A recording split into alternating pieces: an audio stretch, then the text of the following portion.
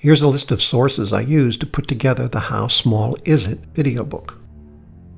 These books, videos, and websites also represent resources you can use to do additional research into areas touched on in this video book. First is the CERN website itself. It has a wealth of information on Higgs and other areas of research I think you'll find very interesting. It also has great content for students and teachers. These are the two books I used extensively.